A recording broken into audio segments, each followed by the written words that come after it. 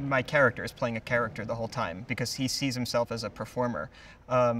So, you know, in every other movie I've done, it's a more kind of naturalistic way of performing because you're playing, you know, kind of like a human and you're showing a vulnerable side and all that stuff. But with this character, you know, he's somebody who feels most comfortable playing this character. He changed his name to J. Daniel Atlas from something far less flattering, and he is on all the time. He's, you know, he's like cocky and assured and performing.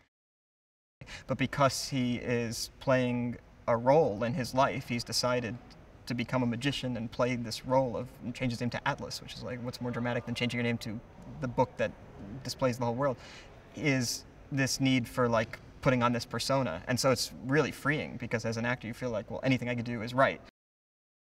Well, Atlas creates these huge shows that they do for, you know, big audiences, but you know, I think the coolest things that he does are for small crowds. In the opening of the movie, he's doing a show for a large group, but he's really performing for just one person. And he does this amazing trick where he has somebody select the 7 of diamonds, and then it appears on the Sears Tower, like on the full front of the Sears Tower. And so he's only doing it for a handful of people, and more specifically for this one person in the audience. And so, you know, it's not, you know, he's not doing it for vanity. He's not doing it, you know, for money. He's doing it really to do it.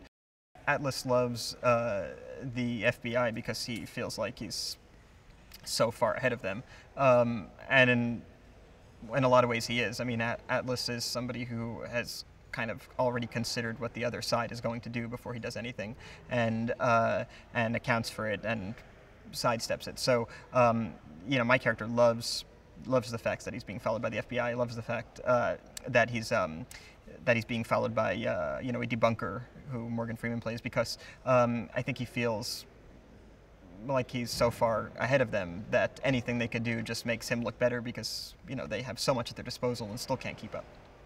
For my character needing to kind of feel 10 steps ahead of everybody else, he brings in this benefactor to, you know, finance these huge shows that they perform, and then during one of the shows